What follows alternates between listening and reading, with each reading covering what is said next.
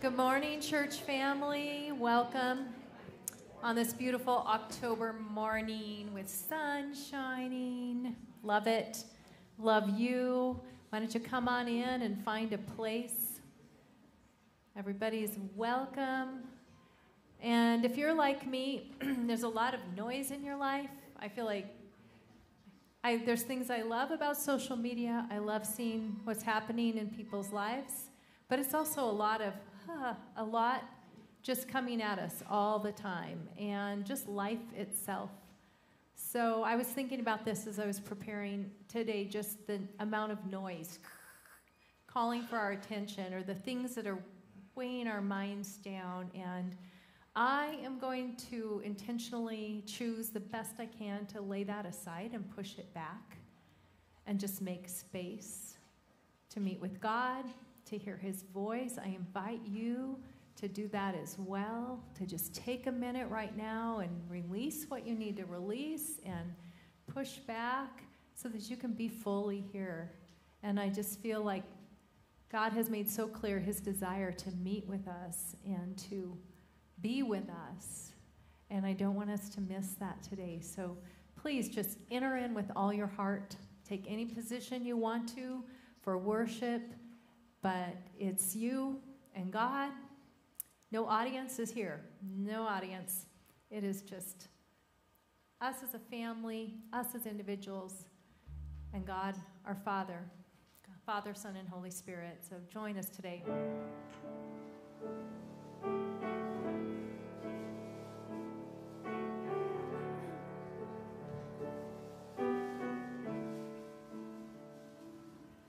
Amazing grace, how sweet the sound that saved a wretch like me. I once was lost, but now I'm found, was blind, but now I see. 'Twas grace that taught my heart to fear, and grace my fears relieved. How precious did that grace appear the hour I first believed. My chains are gone, I've been set free. My God, my Savior has ransomed me. And like a flood, his mercy reigns. Unending love, amazing grace. The Lord has promised.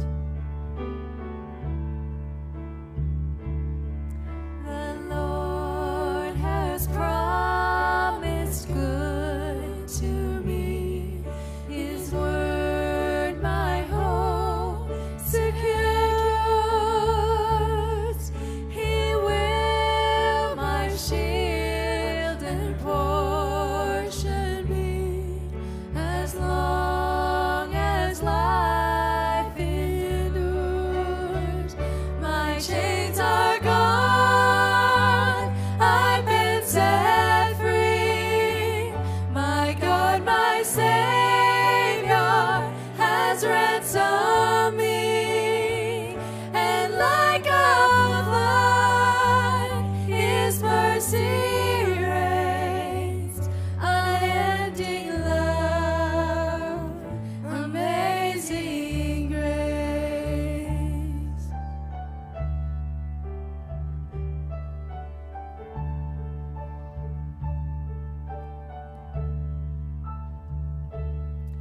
The earth shall soon dissolve like snow.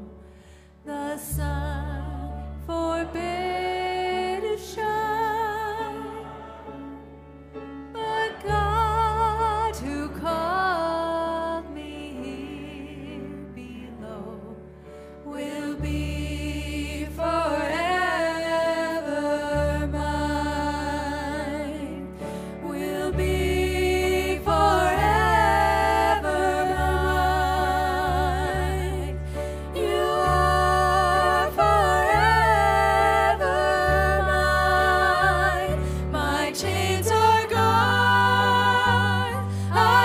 set free.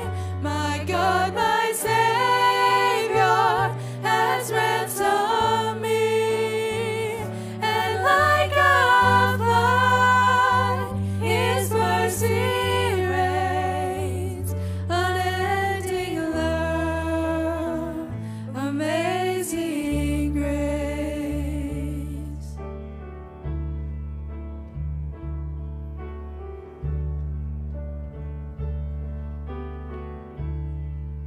Grace and mercy for all.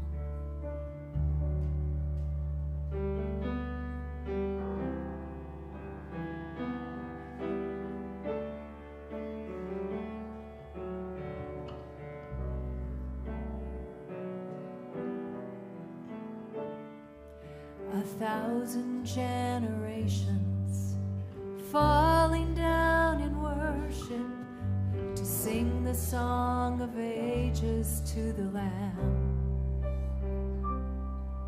And all who've gone before us and all who will believe will sing the song of ages to the Lamb. Your name is the highest, your name is the greatest, your name stands above them all thrones and dominions, all powers and positions, your name stands above them all, and the angels cry, holy, all creation cries, holy, you are lifted high, holy, holy forever.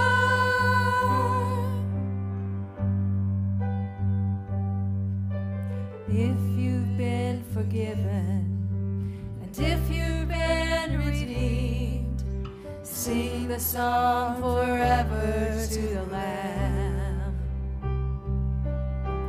If you walk in freedom and if you bear His name, sing the song forever to the Lamb. We'll sing the song forever and amen, and the angels cry, holy, all creation cries, holy, you are lifted high, holy, holy forever.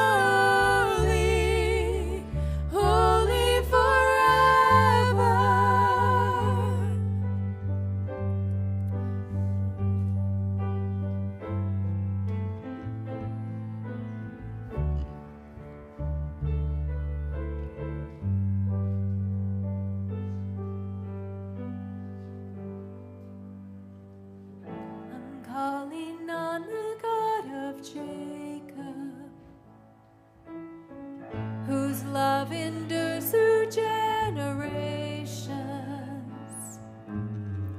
I know that you will keep your covenant.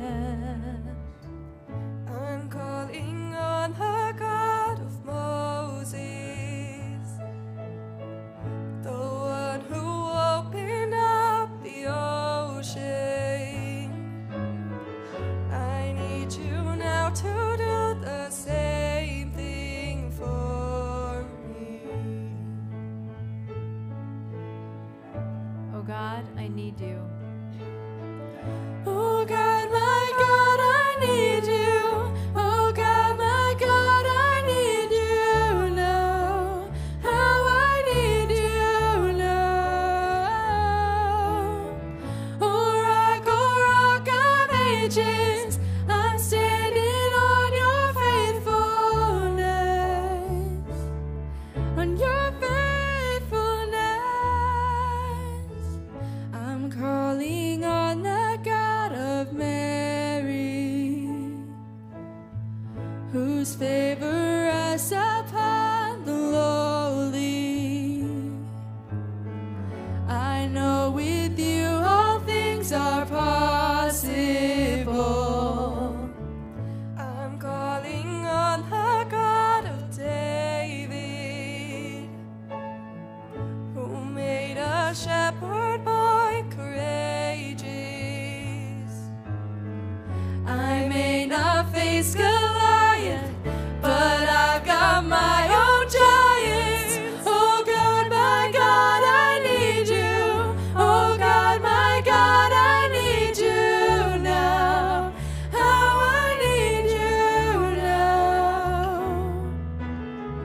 Oh rock of ages, I'm standing on your faithfulness. On your faithfulness.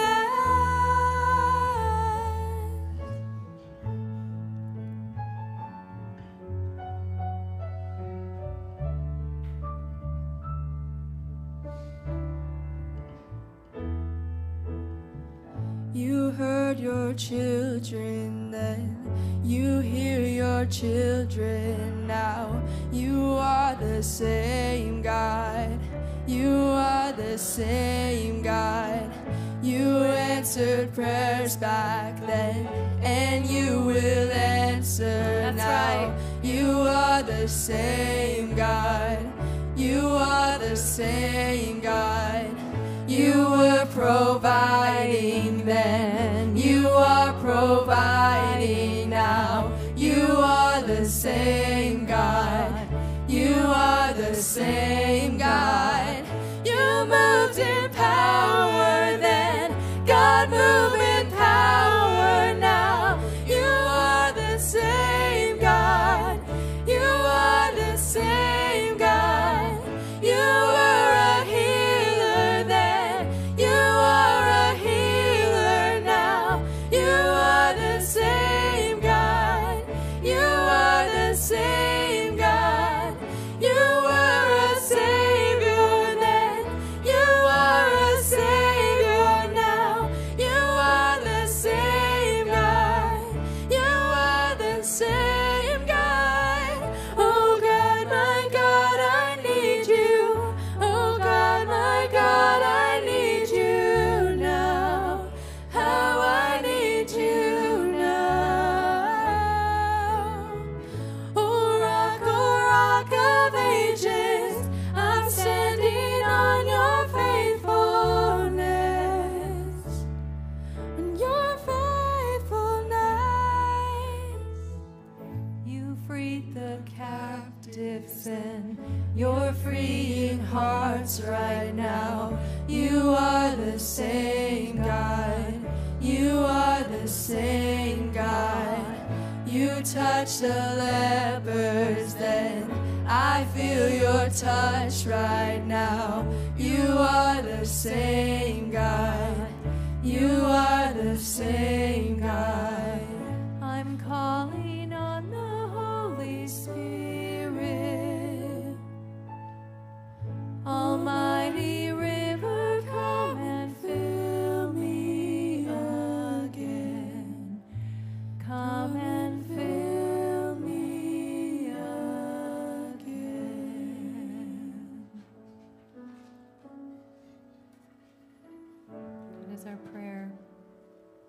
Come and fill us.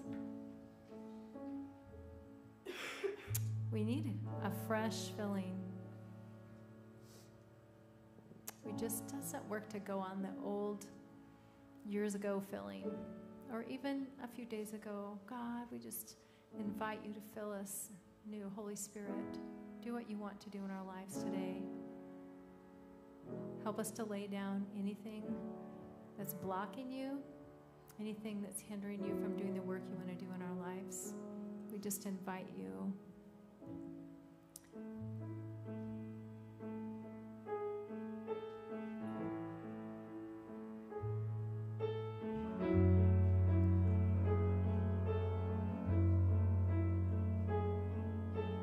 I just want to speak the name of Jesus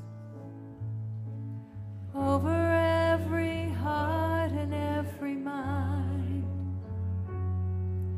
'cause I know there is peace within your presence. I speak Jesus. Church family, I just have my heart today that all of us have things that we need to speak the name of Jesus over. We're going to keep singing this song, but I just want you to know that the altars are open. If there's something you want to come and just put before the Lord, a family member, a personal need, a financial need, a physical need. We could pray for our brothers and sisters right now in the Ukraine. We could pray for Israel, the apple of God's eye. This world, this broken world, we see it all around us. Nothing will change all of those things except the power of God. And one way we bring the power of God into a situation is to speak his name and invite him in. So I'm going to start with that first verse again. And if you want to, if there's something pressing on you today, you're just invited. The altars are always open in this place. I just want to speak the name of Jesus over every heart and every mind, 'cause I know there is peace within your presence. I speak Jesus.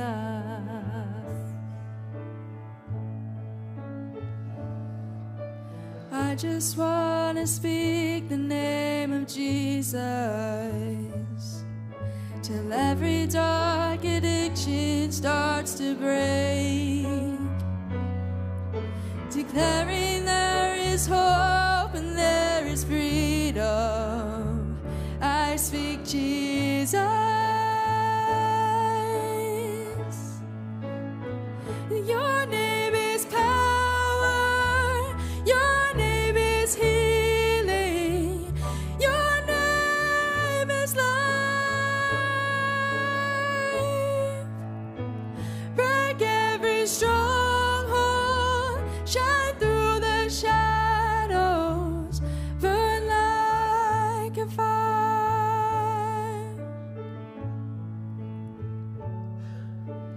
I just want to speak the name of Jesus Over fear. over fear and all anxiety. To every soul held captive by depression, I speak Jesus. Your name is power. Your name is healing. Your name is life. Break every stronghold. Shine through the shadows. Burn like a fire. Shout Jesus from the mountains and Jesus in the streets. Jesus in the darkness over every enemy. Jesus for my family. I speak the holy name, Jesus.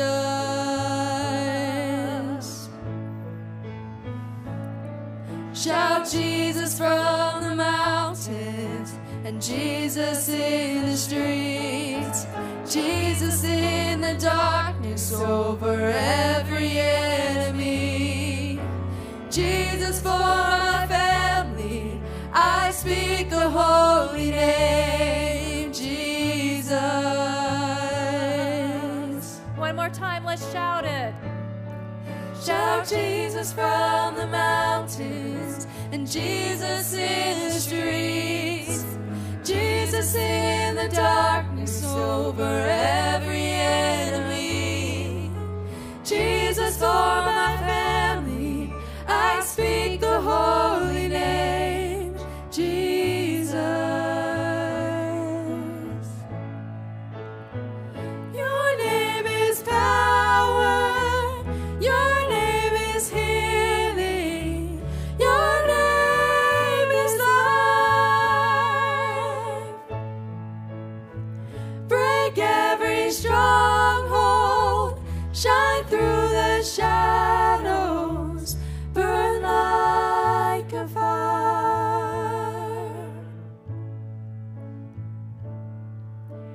I just want to speak the name of Jesus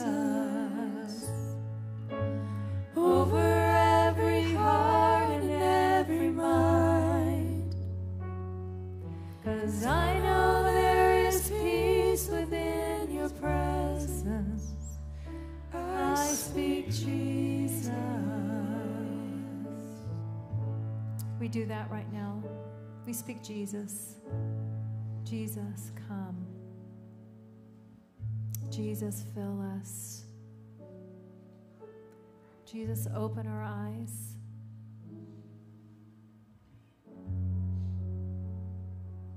To see you in a new way. Grow us up, Lord. Maybe we've just been complacent. It's good enough.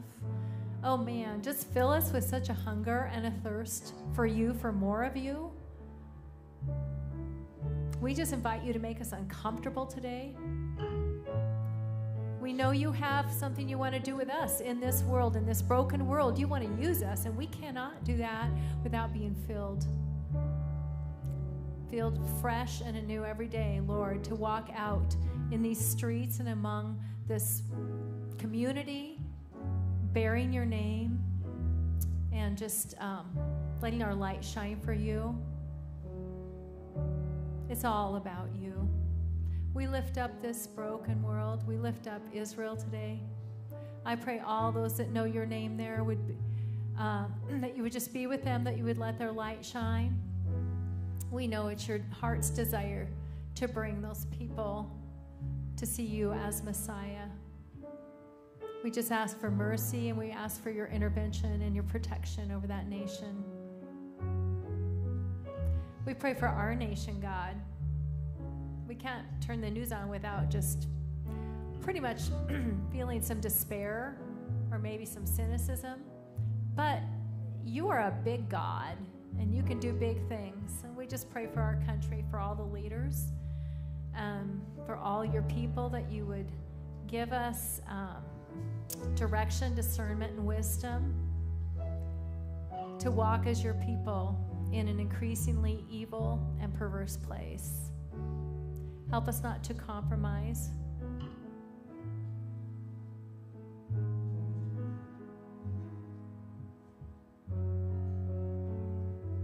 We are so glad to be your children today. Help us today to remember what you've done for us, what you brought us out of, what you rescued us from, and break our hearts, Lord, for all those in our lives who still need you. Help us not to become weary in praying.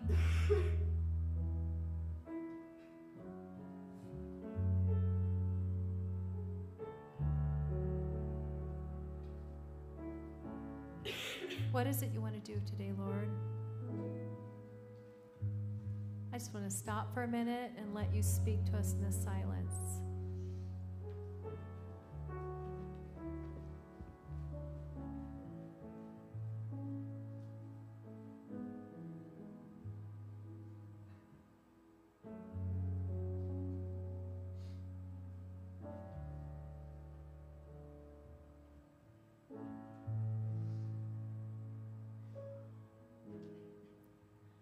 Forgive me, God, for all the times I just fill up the space with my voice. I want to hear your voice. We quiet ourselves before you now, trusting that you have something for us, a word, an encouragement, hope.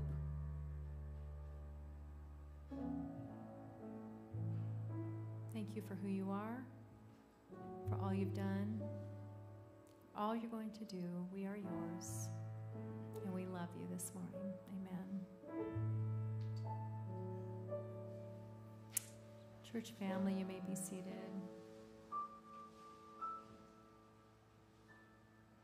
Well, good morning. Good morning.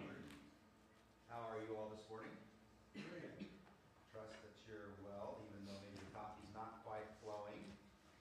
Hey, Jeff, is my microphone on? I believe it got broken last week. So I think we're out of line. I don't know if you want to bring me another microphone because it's turned off. Anyway, if you have a Bible, go ahead and open it up to the book of Mark. That's where we're going to be today. You know, the book of Mark, a couple weeks ago, you told us that we were going to be in the book of Esther. That's right. And that was the original plan, and God said, no. I have something else in store for my people, and right now I want you to journey through the book of Mark. And so, seeking to be obedient to the direction of the Holy Spirit, we find ourselves in the book of Mark. So we're going to be looking at the first 15 chapters, not chapters, it'll be almost the whole book. Pretty ambitious. We'll be looking at the first 15 verses, but before we do that, I want to share a couple of announcements with you. I want to remind you that in your seat back in front of you, you should see a connection card, and that is a great way for us to be able to do exactly what it says, to connect with you, to be able to know how we can pray for you, how we can serve you, how we can love on you, for us to be able to know what God's doing in your life through a praise, or what you need God to do in your life through a prayer request. And sort of the evidence of the beauty of us communicating to one another and praying for one another has been really beautifully played out for us this week.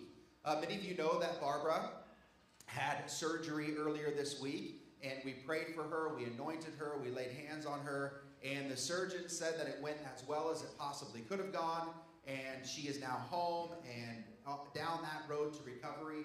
And so that's because of your prayers. That's because of the mercy and the grace of God.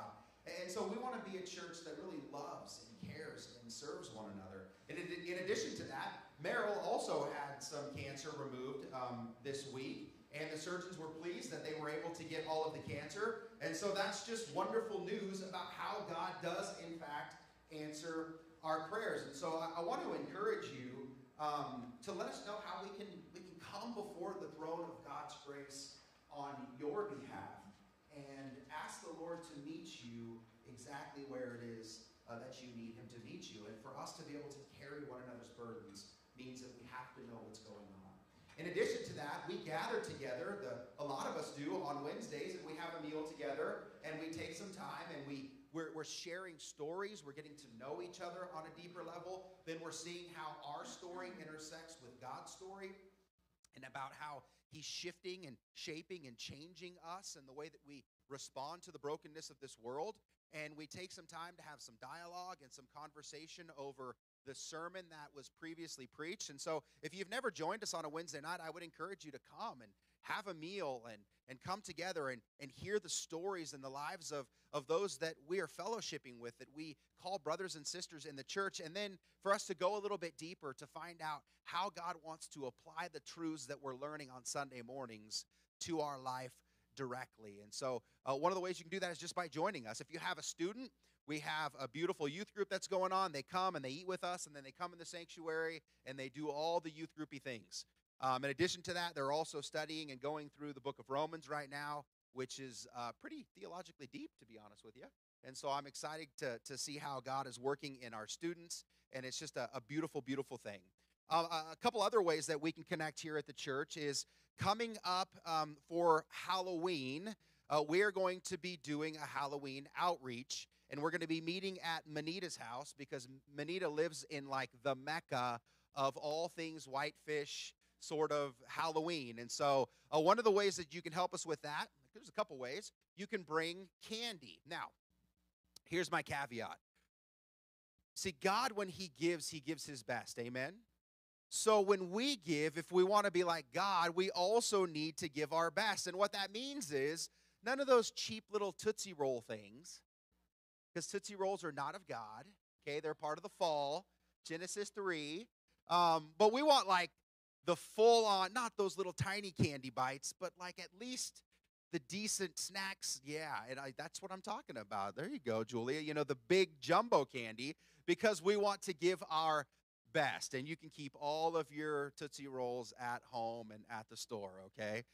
Not that I have anything against Tootsie Rolls or anything like that. But anyway, and so that's one of the ways. And then in addition to that, 2 weeks from today, following service, we're going to be doing some decorating in the fellowship hall in preparation for our Halloween outreach. So if you want to plan on staying and joining us, we're going to be painting some things. Our theme is going to kind of be Mario Kart, and we're going to be coming up with different ideas to put together outfits. Now, here's the thing. We would love for you to come, and we would love for you to come dressed up in the Mario Kart theme. But if you just come dressed up, that's awesome.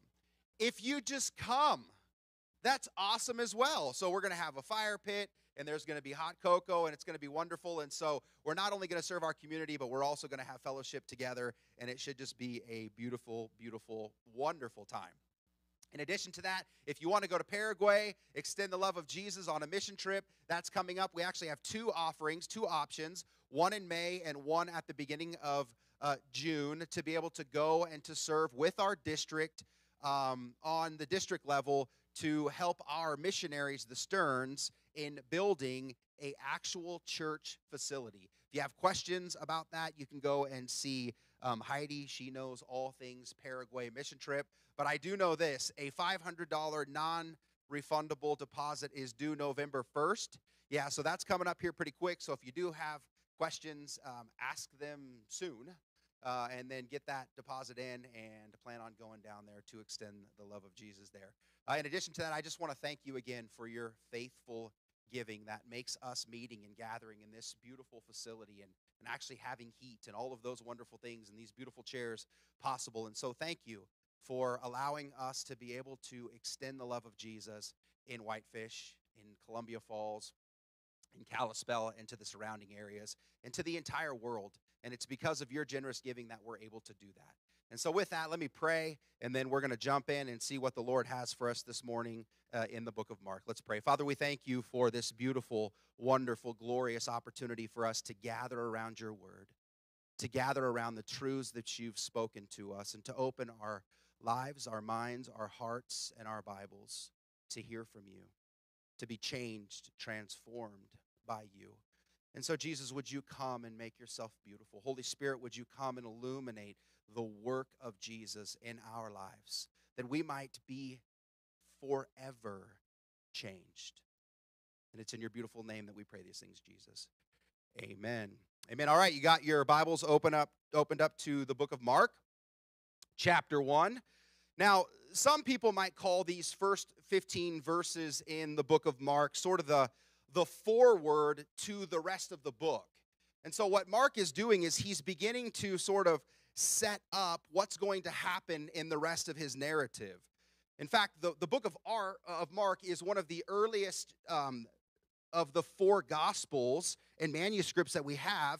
And the book of Mark actually becomes the primary source from which Matthew and Luke draw from.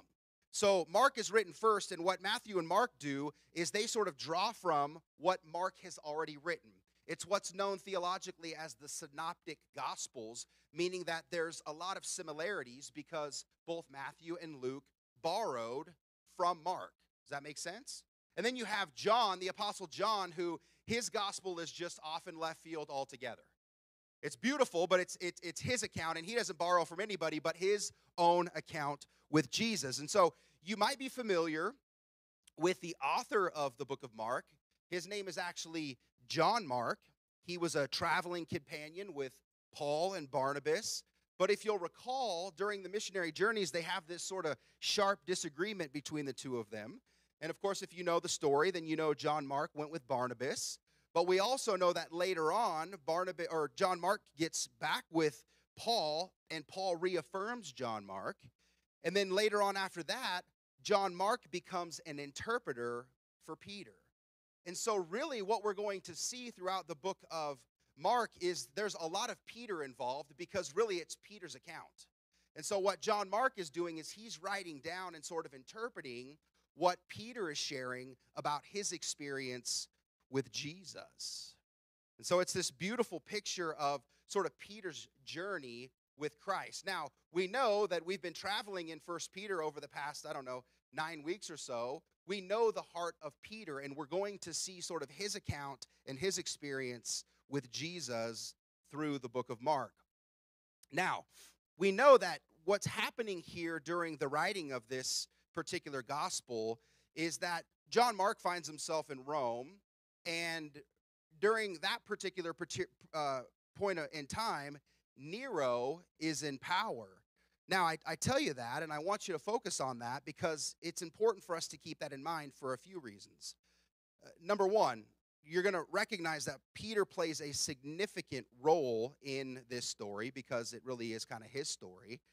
The other is that what we're going to see in the book of Mark is that there's this sense of urgency.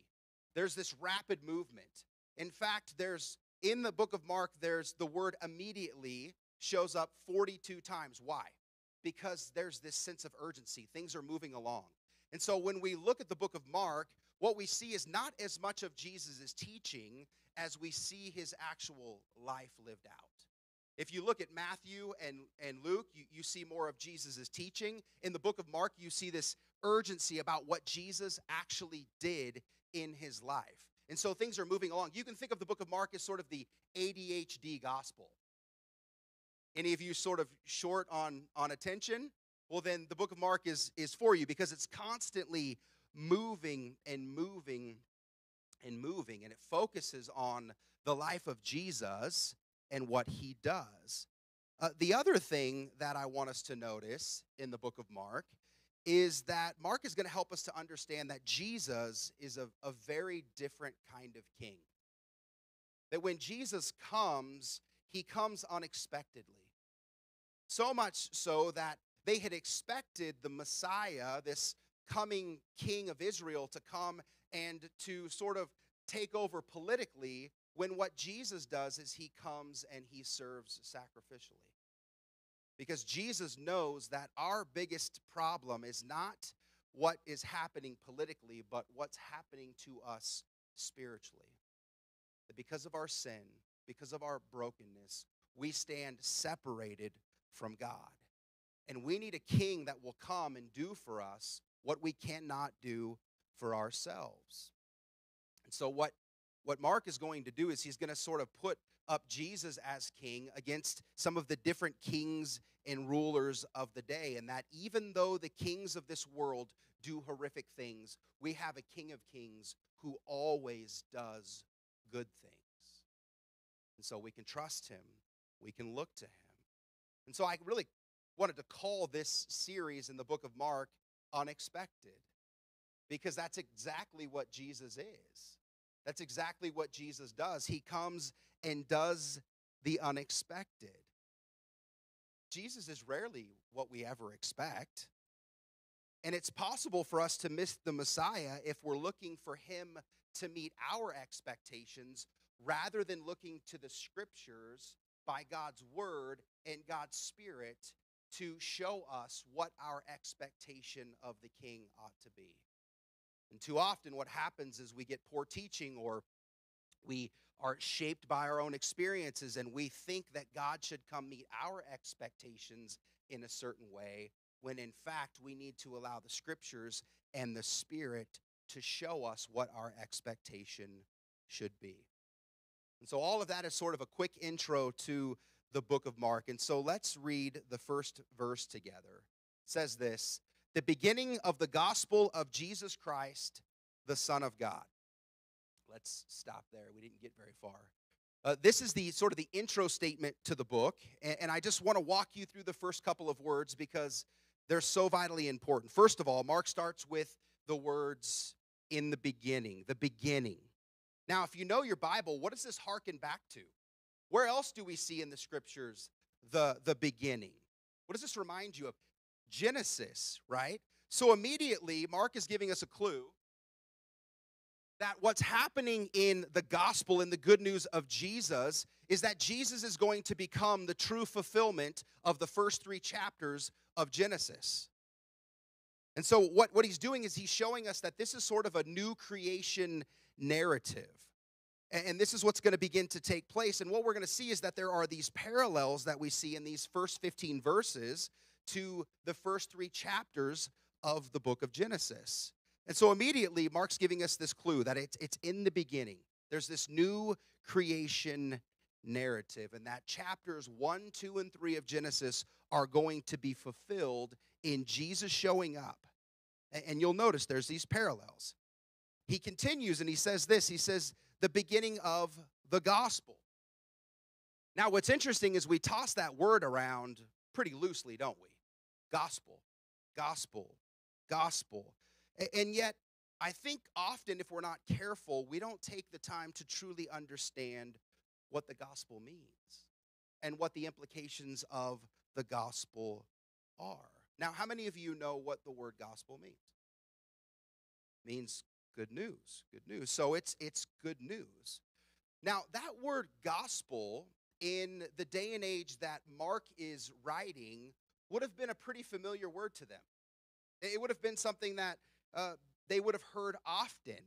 In fact, it was something that would have been used whenever there was good news being spread about a victory that took place on the battlefield. Heralds would come back and they would tell of the victory, the good news that the war has been won.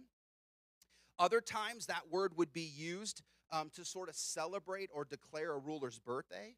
So for instance, Caesar Augustus was hailed as a god to people. Not Jesus, but Caesar. And so his birthday signaled, and this is the exact language that they would use, the beginning of the good news of the world. Speaking of Caesar Augustus, do you hear the parallel here? But listen to what Mark is saying. The beginning of the good news of the gospel of Jesus Christ. Now, there's a significant distinction between the good news of Jesus and the good news that they would have been used to hearing in sort of this Greco-Roman world. So whenever in the Greco-Roman world they would talk about good news, it was always used in the plural, meaning more than one good news, meaning that this was one of many good newses. But in the Gospels and all throughout the New Testament, when it talks about the good news of Jesus, it's singular, meaning that this is the only good news. There is no other good news than the good news in the gospel of Jesus Christ. This is what Jesus has come to proclaim. This is what Mark is coming to proclaim. And the good news is not something that we do for ourselves. The good news is what God has done for us. And that this good news is not just something that happens, but this good news is someone that has come to us. And so what Mark wants us to know is the gospel is not just this sort of random ethereal idea, but that the gospel is a person. That all of the good news of the gospel is wrapped up in a person, and that person is Jesus Christ. So Jesus is the gospel. Jesus is the good news. Without Jesus, there is no gospel. Without Jesus, there is no good news.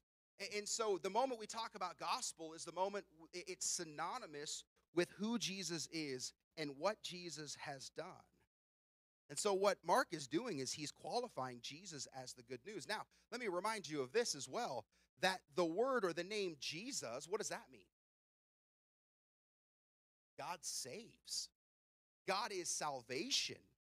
So Jesus, God is salvation, is our God who saves. The good news is that our God is salvation. This is what Mark wants us to know.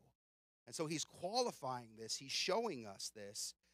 And that's why Mark begins by saying, this is the beginning of the good news of Jesus Christ. This is the beginning of the good news that God is salvation. It's this beautiful picture that Jesus Christ is the fulfillment of all of the biblical scriptures. All of what has been promised in the Old Testament is now being accomplished in Jesus Christ. Now, unfortunately, many of the Jews thought that they knew what to expect when this Messiah came, when this Savior came. And the problem is, every single one of them missed him. In fact, what you're going to find in the book of Mark is that nobody really recognizes who he is. They all sort of miss him. Even Peter, who thinks he gets it right in chapter 8 when he calls Jesus the Christ, he doesn't recognize that Christ has come not to conquer politically, but Christ has come to suffer. And do you remember when Jesus is sharing with Peter that the way of the king, the way of the Messiah is to the cross? And Peter says, oh no, that's not going to happen. And what does Jesus say? Get behind me, Satan. And so even Peter misses it. He kind of gets it, but he misses it. In fact, the main instance where we see who gets who Jesus actually is in the demons. They know who he is. They know he's the Messiah. They know that God is salvation. They know exactly why he's come, and they shudder in fear and they tremble. We also fast forward, it isn't until after he dies on the cross when there's a Gentile Roman centurion who says after Jesus takes his last breath, surely this was the Son of God. See, why did they miss him? Well, because he didn't come to meet their expectations. He came to meet a greater expectation. He came to deal with a bigger issue than just what was happening circumstantially in the world. He came to deal with our sin that separates us from God. Why? Well, because we often miss that sometimes the way to salvation is through suffering. They didn't want to believe that this king, this Messiah, was going to come and was going to suffer because that seemed weak. It didn't seem strong. According to worldly standards, that's what they thought would happen. And what Mark is telling us is that the only way that we can really understand Jesus is if we get to the cross. That if we don't find ourselves on the way to Jerusalem with Jesus to the cross in which he dies for our sins, rising again on the third day, if you don't get to that, then you don't get to Jesus. Why? Well, because that is at the heart of what it means for Jesus to be the good news, for God to bring salvation. He has come to rescue us from the greatest enemy that we experience, which is Satan, sin, and death. And so Mark is giving us sort of a clues throughout this whole thing that really the cross becomes the magnifying glass of the glory and reality and beauty of the person and work of Jesus Christ. That without the cross, without his suffering, there is no salvation. So, let's walk through what Mark intends to show us. Today we're going to consider three things that the unexpected king did. Number one, he was prepared in his preparation. He was identified by his identification, and he overcame Satan through his temptation. Okay, those are the three things that we're going to look at. Number one, let's look first at his preparation. Go to verse 2. Here's what we hear. As it is written in Isaiah the prophet, behold, I send my messenger before your face, who will prepare your way, the voice of one crying in the wilderness. Prepare the way of the Lord, make his paths straight. Now, remember, Mark is primarily writing to a Gentile audience. He's in Rome. Most of these people are not Jewish. And so it's no surprise that as we continue to journey through the book of Mark, he doesn't reference the Old Testament a lot because that wouldn't have meant much to his readers. And you say, okay, well, that doesn't seem to line up because right away here in verse 2, what's he doing? He's referencing the Old Testament. You go, okay, well, why in the world is he doing that as part of his forward to this good news of Jesus? Why is he sharing the Jewish scriptures with them? Here's why. Because what Mark is wanting to do is to make sure that we understand that the plan of salvation and the gift of Jesus was not an afterthought. He wants all of us to understand, and he wants the Gentiles in Rome to understand that it wasn't like God went, oh no, Adam and Eve blew it. Israel didn't follow through with what I called them to do. The kings have all fallen short. The prophets can't give a full and final definition of who I am, and so I better figure something out. No, he wants them to understand that this was the plan before the foundations of the earth, was that Jesus would come and live the life we couldn't live, die the death that we deserve to die, so that God would receive honor and glory because of this good news, because of this plan. And so our salvation and God coming for us is not an afterthought. Before the foundations of the earth, God chose us. He knew that he was going to make a way for us. And so that's what's going on. Mark wants us to know and understand that this plan has been on God's mind from the beginning. And so he starts there, but he also quotes, the text here says that he quotes Isaiah, but it's a little misleading because he actually quotes 3 different Old Testament pendings. One of them is from Isaiah, but he quotes Exodus 23:20, Malachi 3:1, and Isaiah 40, verse 3. Now, keep in mind that as we walk through this, what is the wilderness, what does the desert signify for God's people? You remember? What does God use the wilderness or the desert when they're wandering around to do? Okay, John the Baptist is coming. He's in the wilderness. He's preparing the way of the Lord. What does God use the wilderness to prepare his people to do in the book of Exodus? Okay, he's preparing them. He's purifying them. He's preparing them to enter into the promised land. And so this is very intentional. And what Mark is doing is he's drawing us back to these sort of parallels. He's saying before, God used the desert and the wilderness to prepare his people to enter into the promised land. Because if you'll remember the story, God hears his people's cry. They've been in, Egypt for 400 years.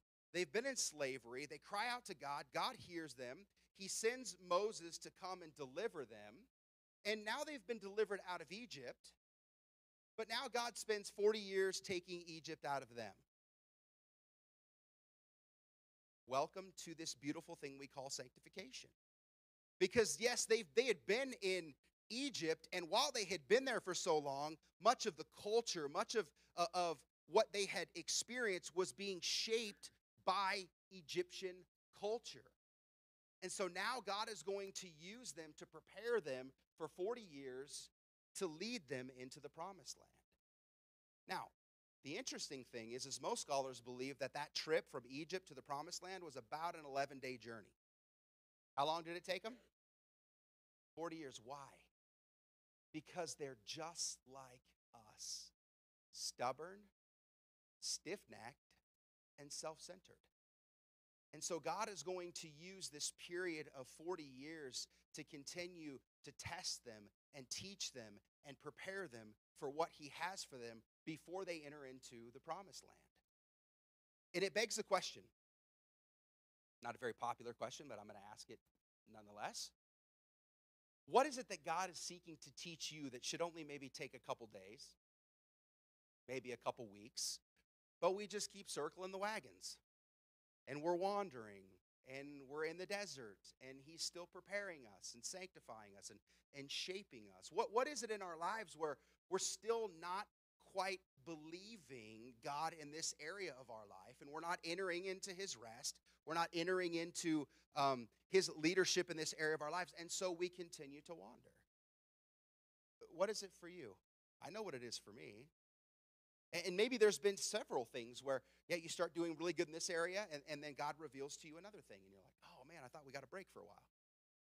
But God is more interested in who he's creating us to be through our character than he is in how comfortable we are. And so he allows us to wander through the wilderness. Now keep in mind that as that takes place, what is God doing for his people? He's providing for them. He's feeding them. He's leading them by a cloud by day and a pillar of fire by night. He's protecting them. He's still with them, but he's shaping them and preparing them. And so we need to keep that in mind, that God is preparing his people once again, and he's preparing his son for what he's about to do.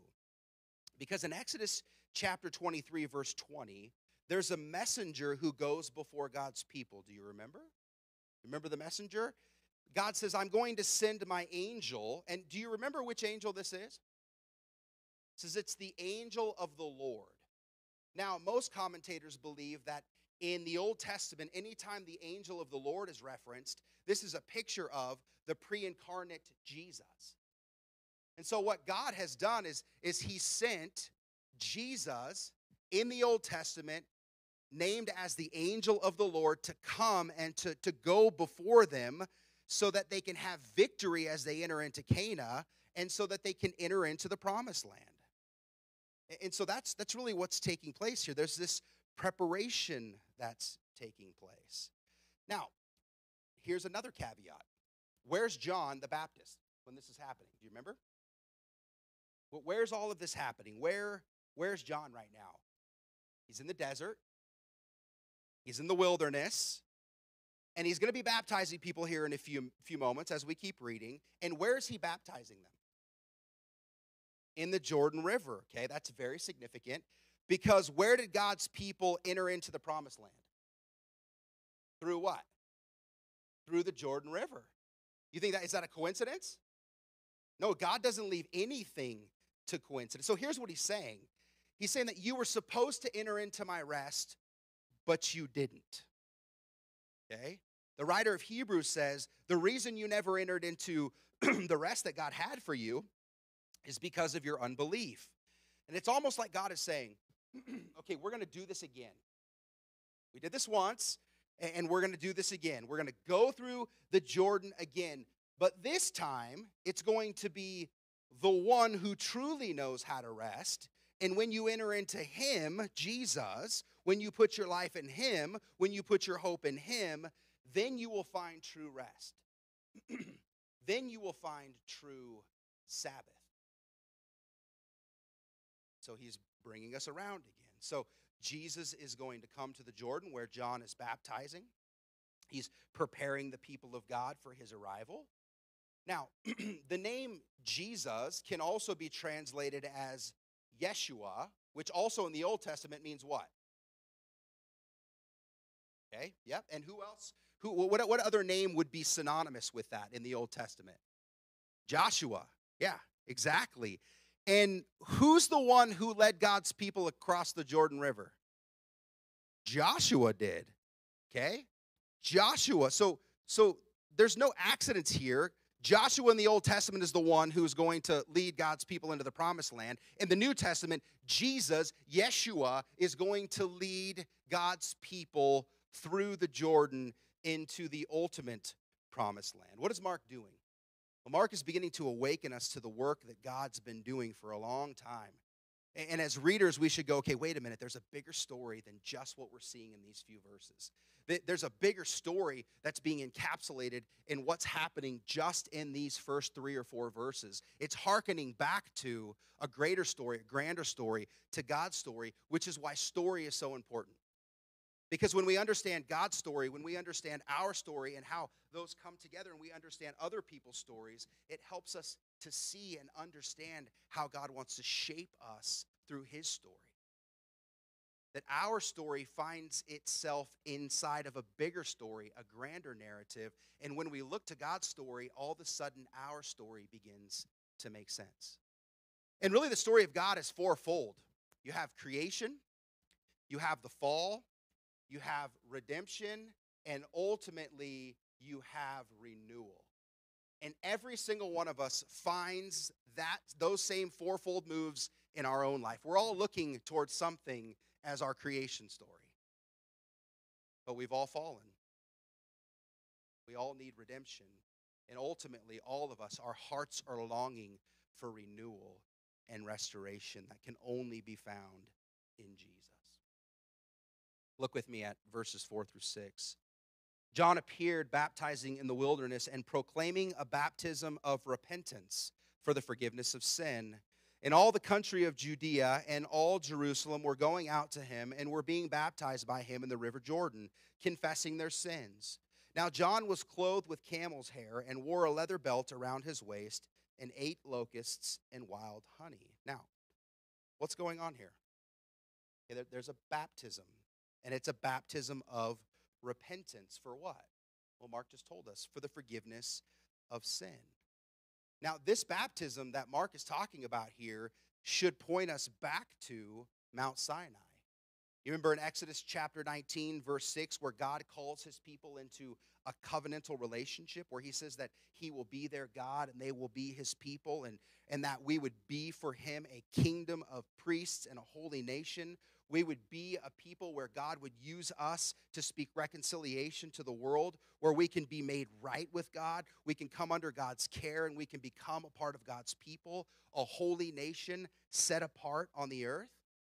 Now, if you'll remember in chapter 19 of Exodus, verse 10, the Israelites signify their acceptance of this covenant relationship with God by washing their clothes, purifying themselves, and entering into this covenant with God at Mount Sinai. So what you have here is you have John the Baptist going, okay, we said that we would keep the promise, we would keep the covenant, but we didn't. And so let's repent. Let's go back to God. Let's turn to him. Let's ask for forgiveness. Let's let the water of the Jordan serve for us as a reminder that we need to be cleansed from sin and that we need to re-enter into a covenant relationship with God through the Jordan River. And so that's what's going on here. Mark is pointing us all back to those things. And we know that baptism is an external reality that points to a deeper internal reality, right? And so what John is doing is he's preparing people through this outward symbol of what would ultimately happen inwardly. In verse 7, and he preached, saying, after me comes he who is mightier than I, the straps of whose sandals I am not worthy to stoop down and untie. Now let me remind you, this is what slaves would do. They would come and they would untie your sandals. They would wash your feet. Here's what John is saying. I'm not even worthy to be the Messiah's slave. That's how amazing he is. I'm not even worthy. He's that much mightier than I am. John says, I baptize with water, but he will baptize you with the power of the Holy Spirit. And so John knows that he is a servant of Jesus. He also knows that the baptism that he offers is only pointing to an outward decision and desire, not an internal change. But what he knows is that when Jesus comes and baptizes with the Holy Spirit, that's where true transformation happens. That's where we receive a new heart. We receive a new power. We begin to live holy lives. We begin to be changed forever because of Jesus. We can't miss this. All of this is wrapped up in these verses, in these passages. God is drawing near to us. And he's drawing near to us because he wants to change us. And he wants to change us forever. And he forever wants to dwell in our hearts by faith, purifying us, cleansing us from all guilt, all shame, empowering us to live a brand new life, to live a sanctified life, a life set apart, walking in the ways of Jesus as led by the power of the Holy Spirit. All of that is summed up in baptism. Isn't it amazing? God's word is absolutely amazing. And so let me remind you, family, when you come up out of the baptismal waters, I want us to understand that we are proclaiming that we believe we have the power and the presence of the Holy Spirit in our lives. That we actually have the power to change with new desires and new longings and a new heart, with a new power to no longer need to follow the ways of this world and our own brokenness, but instead to follow the way of Christ. To be changed, to be transformed. And I think John's baptism is really a beautiful picture of being transformed by the reality of who Christ is. But it begs the question, do you want to be baptized by Jesus? Do you want to be filled with the Holy Spirit? Do you truly want to change? I talk to a lot of people who love the idea of being saved from their sin and going to heaven. But they don't love the idea of being led and empowered by the Holy Spirit who now gives us new desires with a new longing and a new direction, where Jesus is not just your Savior, but he's also your Lord. And this is part of what John is calling us back to. This is part of what Mark is pointing us to. Do you want a new mind? Do you want a new heart? Do you want new desires? Do you want a new life?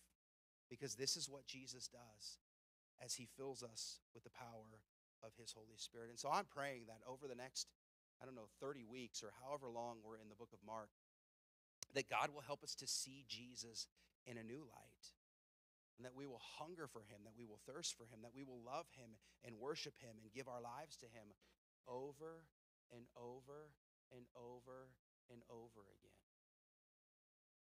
Not because we need to be saved over and over again, but because we need to remain in his love over and over again. Because we have this uncanny way of sort of wandering through the wilderness and wandering off, and what we need to do is we need to remain in his love. So now let's consider how Jesus, the King, is identified. Looked at how he was prepared. Let's look at how he's identified. Look at verse 9. In those days, Jesus came from Nazareth in Galilee and was baptized by John in the Jordan. Okay, let's pause there for a moment. Why in the world is Jesus being baptized? John just got done saying that Mark just got done saying that John was baptizing, and it was a baptism of repentance for the forgiveness of sin. Now, Jesus never sinned. Did Jesus need to be baptized because he needed to be washed and purified from his sin? Absolutely not. So then it begs the question, why in the world is Jesus allowing John to baptize him? Well, what we begin to see here is the humility of our God and Savior and King, Jesus Christ. Jesus is not going into the river Jordan. He's not going to be baptized by John so that because he needs the forgiveness of sin. No, he's doing it to identify with us sinners. It's this beautiful picture that God looks at our brokenness and he sees that we need help, and he doesn't just try to fix it from while he's far off and aloof in heaven. No, he comes in the person, the work of Jesus, and he identifies with our brokenness. He steps into our brokenness. And so what Jesus is doing through this baptism is he's saying, look, I'm identifying with you because I love you and I want to care for you. It's the ultimate humility of God. And so what he's doing is he's saying, I identify fully with your brokenness by entering into baptism. That you do need to repent. You are a sinner, and I've come to be with you, to deliver you out of that. This is the amazing humility of God. Why? Well, he had to identify with our rebellion. He had to put himself in that place so that he could take our sin. Paul talks about this in 2 Corinthians chapter 5. He says that, speaking of Jesus, he who knew no sin became sin for us that we might become the righteousness of God. See, if Jesus doesn't identify with us in our sin, we cannot identify with him in his righteousness. And this is what Jesus is doing. It's identifying with sinners. Though he never sinned, he's entering into our brokenness, and he's going to live the life we cannot live and die the death that we should die, so that on the cross and through faith, it's this great exchange that we receive his righteousness and he receives our sin. And he receives on the cross the due, just penalty for sin, which is the wrath of God being poured out upon Jesus Christ. Someone has to pay for the penalty of sin. It will either be us for eternity, separated from God, or it will be Jesus receiving that sin, that brokenness for us, that we might receive the righteousness of Jesus. Let me loop back and say this. Bear with me. We as Christians need more than just the death of Jesus on the cross. We need more than his sacrifice. You say, well, that wouldn't have been enough. You say, well, that sounds like heresy. Okay, bear with me. we also needed his perfect life. Because had Jesus not come and lived the perfect life and identified with us in our brokenness, then that great exchange would have never been able to take place. So he had to come, live the perfect life, so that when he died on the cross, he could conquer Satan, sin, and death, and we could trade places with him. He receives the just due penalty of sin, which is death, and the wrath of God being poured out on the Son of God, so that we can receive his perfection, his righteousness, so that when God looks at us through faith, he sees us not as we are, he sees us as Jesus has done for us.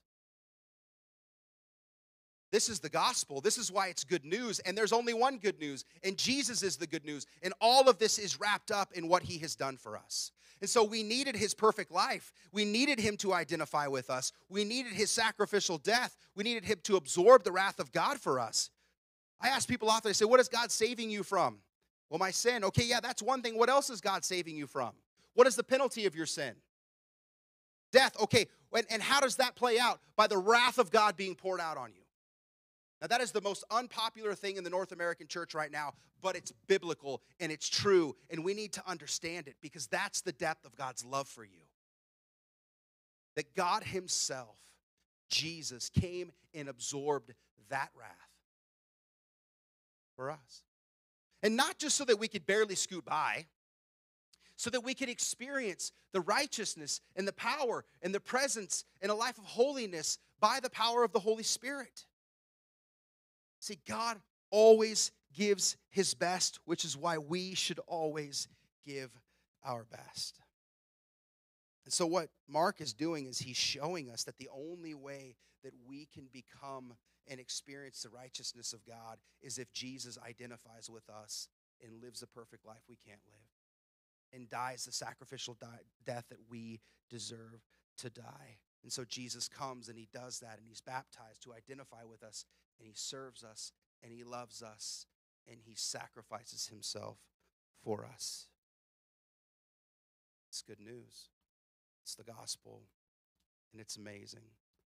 Verse 10. He comes up out of the water, and immediately the heavens are torn open, and the Spirit descends on him like a dove. And a voice from heaven says, "You are my beloved Son. With you I am well pleased." So Mark is showing us this picture that God is speaking over Jesus, announcing that this is his true king, his true servant, his true and better Israel. This is his true son. That Jesus now has the power in his physical body to be everything that everyone needs. To be the true Son of God, to be the true servant of all, to be the true king who has come to extend the rule of God throughout all of the world, forever and ever. Amen. And here's what's crazy.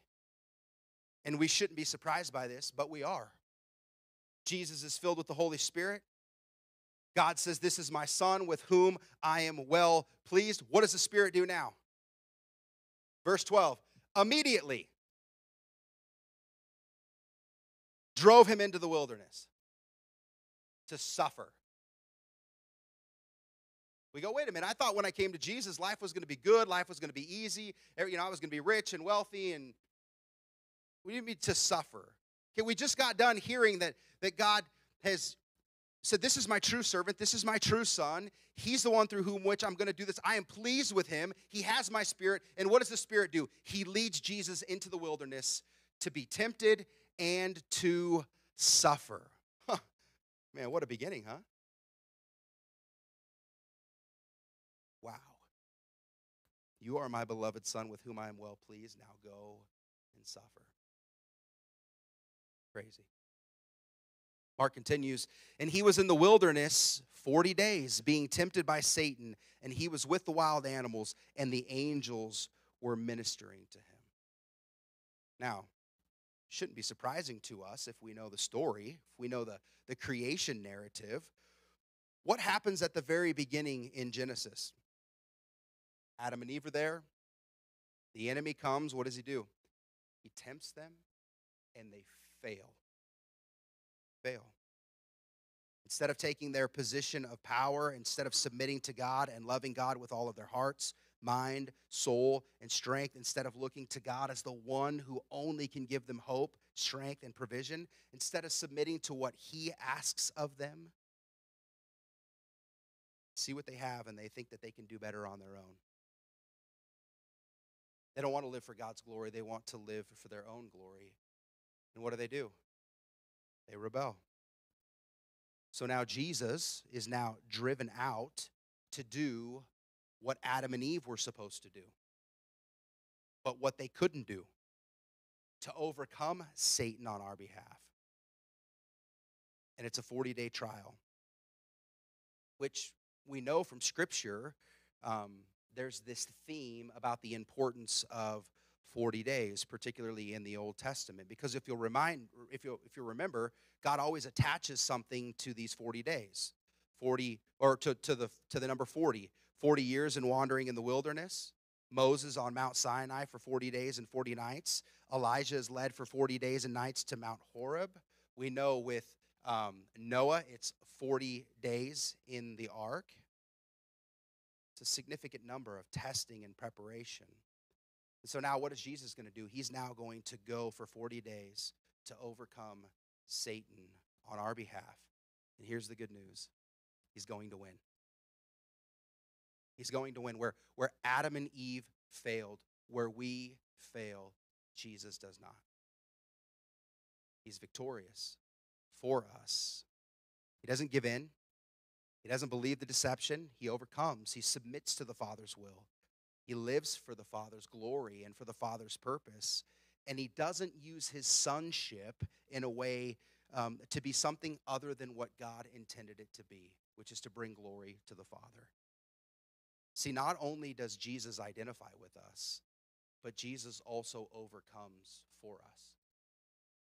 Where we fail, where we fall short, Jesus doesn't. And that's why it's good news. And that's why the gospel is Jesus. And that's why we need Jesus all the way. And so this is the beginning of the king's story. Crazy, huh? Beautiful. Listen to what he says after his victory over Satan and sin. Mark says this. After this, John was arrested. Now, there's a little tagline that we'll come back to later on in a few weeks. But Mark's trying to let us understand here that John did the work he was supposed to do, and now he's going to get killed. And that's going to be a common theme throughout the book of Mark. It's like you think, well, I thought Jesus came to bring me comfort and safety, and yet I still died. Everybody who followed Jesus, they're ultimately going to get persecuted. So he's letting the people in Rome be assured that just because you're going through difficulty, just because you're experiencing suffering, doesn't mean that God is not with you and that God is not for you. John knows, he says, he must increase and I must decrease. Speaking of Jesus. Here's John paving the way for this Messiah, and he's arrested and murdered. Don't believe the lies that the world tells us that God has come, and if you have faith in Jesus, it's all going to be easy, you're going to be rich and healthy, and everything's going to be perfect. That is a lie straight from the pit of hell.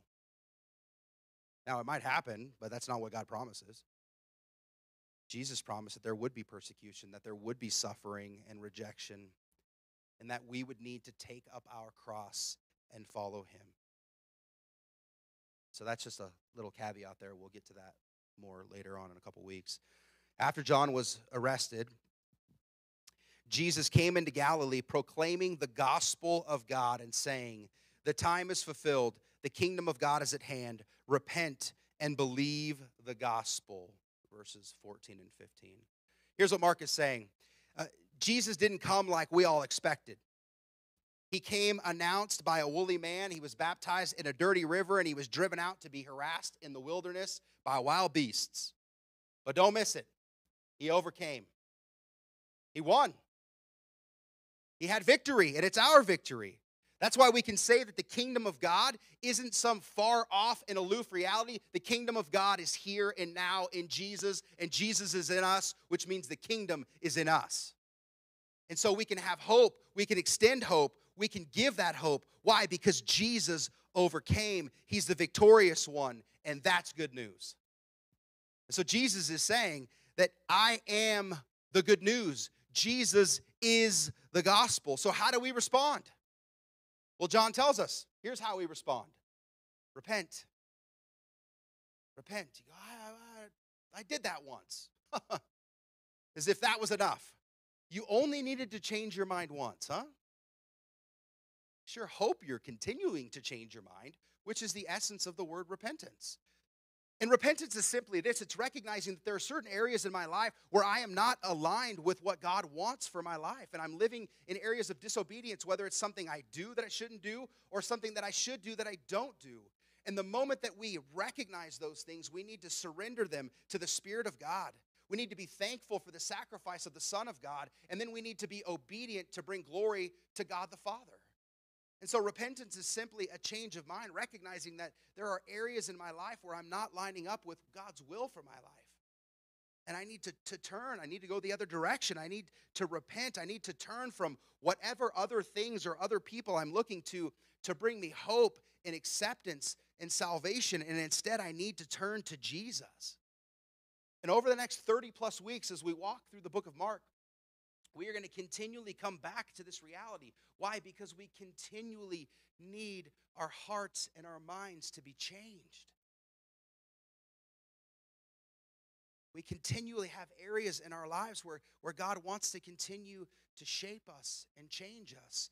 And just as Julie said earlier, we don't want to live on yesterday's manna or yesterday's experience. We want to have a fresh, new outpouring of the Holy Spirit as He's leading us. And the only way we can experience that is through a life of faith and repentance. Repentance, changing our mind, knowing that we need to go a different way, believe a different thing. We need to align our belief with what God says is true.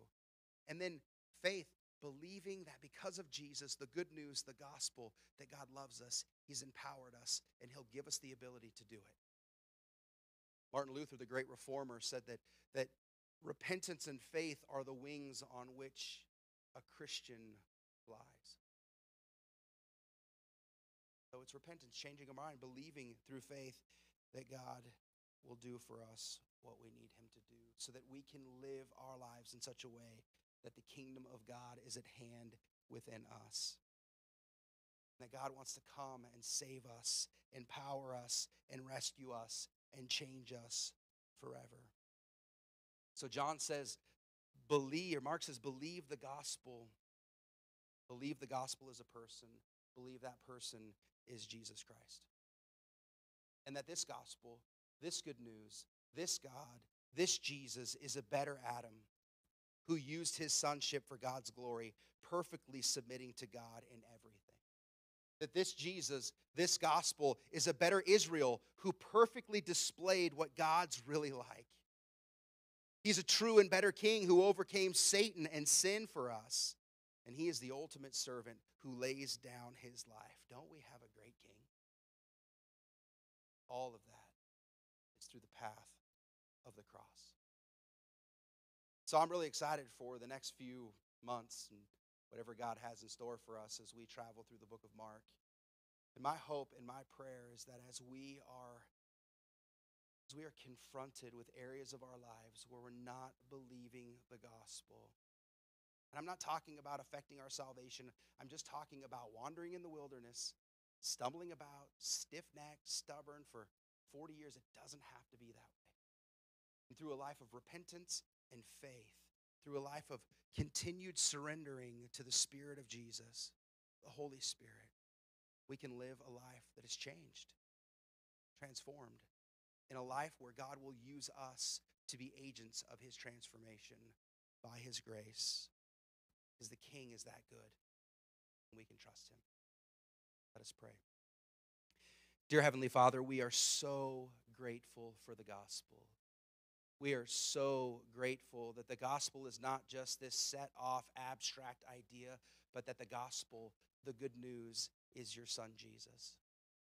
Leaving heaven in worship and adoration and coming to earth, taking on flesh, identifying with us in our brokenness through baptism. That you might live, Jesus, this perfect life that we cannot live. That you would be a better Adam. You would be a better Israel. You would be a better king. Where all of those things and people have fallen short and failed, you have not, and you will not. And so today, Lord, we change our minds. We repent to believe the gospel in every facet of our lives. And Father, I pray that in the areas of our lives where we are just far too comfortable, you would come by the power of your Holy Spirit and you would convict us. That you would overwhelm us today, showing us that there's a better way. It's the King's way, and it's always the way to the cross. And Father, in the areas where we are struggling, where we are experiencing suffering and difficulty, would you come by your Spirit and would you comfort us? Would you overwhelm us with the good news, with yourself, Jesus, that you've already done everything necessary for us to receive all that you have for us? And would we believe in faith that it is already ours because of what you've done on the cross, Jesus, when you said, it is finished. Thank you that you are a great, good King, and that we can trust you.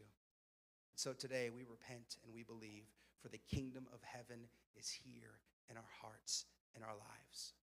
Come and have your way. It's for your beautiful name we pray. Amen.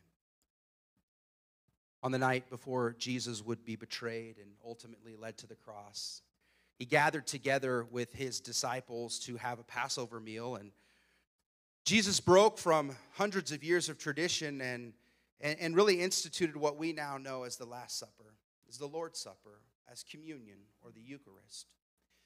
And the night that Jesus would be betrayed, he took the bread and he broke it, and he says, this bread represents my body, broken for you, identifying with you, identifying with your brokenness.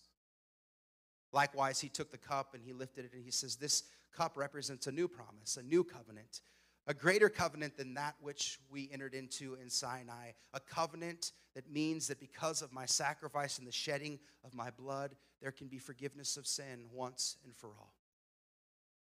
And so today I invite you to repent, for the kingdom of heaven is near, to change your mind in whatever area the Lord is leading you to, and then to respond in faith by getting up out of your chair the way that Jesus got up out of the grave and coming and feasting on his love. The King, Jesus, the good news, the gospel, Jesus, his body broken for you, his blood shed for you. Come, feast on his love. The table of the Lord is open. Let's enjoy his mercy.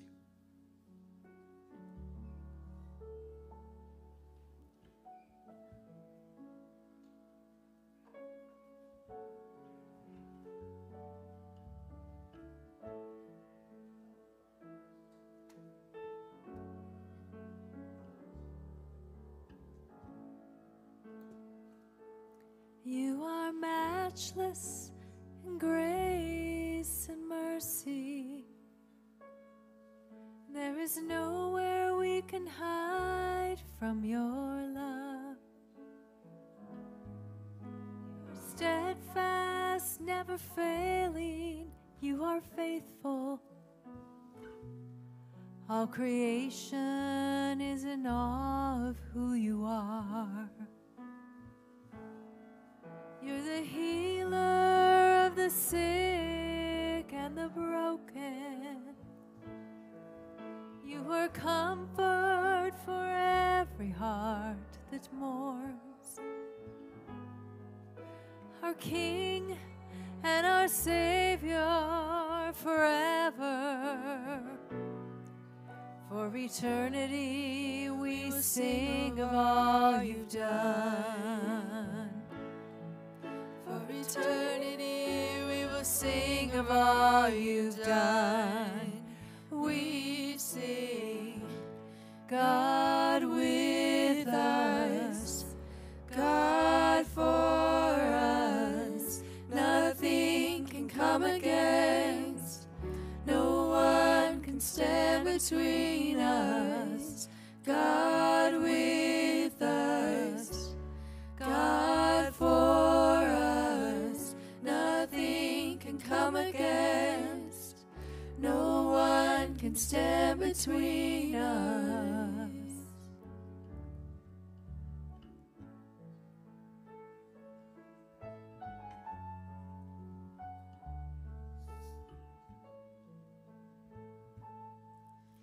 Your heart passion. There is life, there is healing in your love. You're the Father, the Son, the Holy Spirit. For eternity we will sing of all you've done. We sing, God with us, God for us. Nothing can come against, no one can stand between us. God with us, God for us. Nothing can come against, no one can stand between us.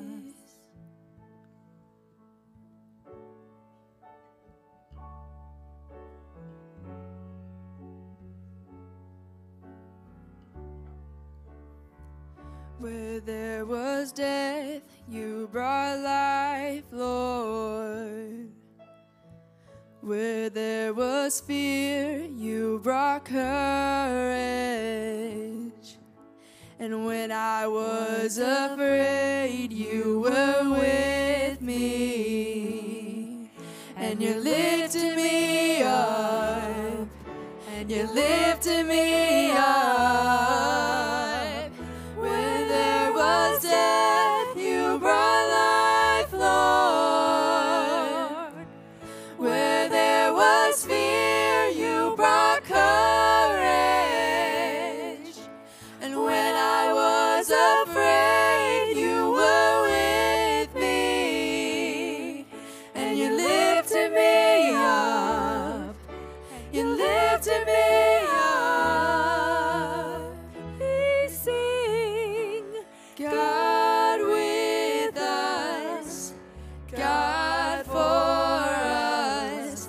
Nothing can come against, no one can stand between us. God with us, God for us. Nothing can come against, no one can stand between us.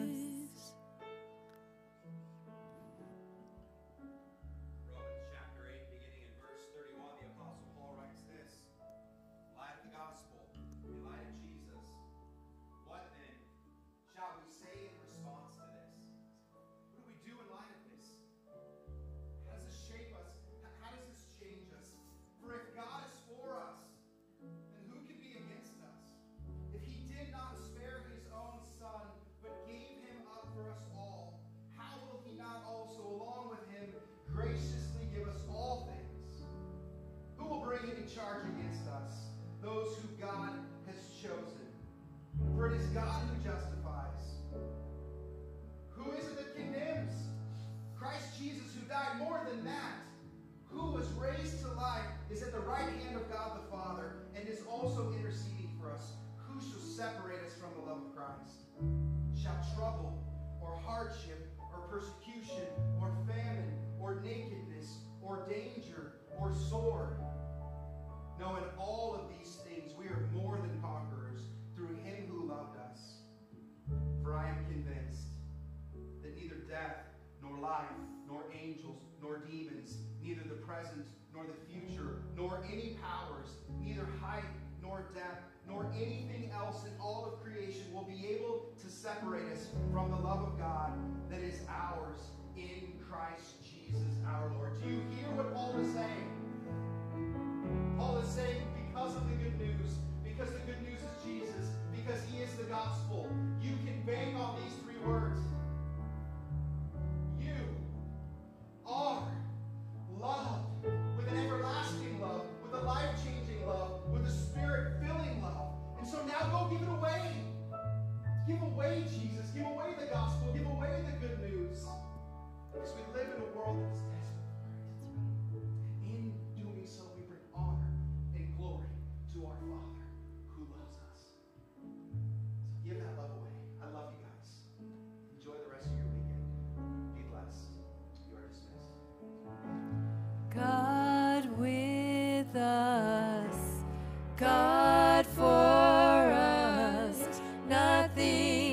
come against. No one can stand between us. God with us, God for us. Nothing can come against. No one can stand between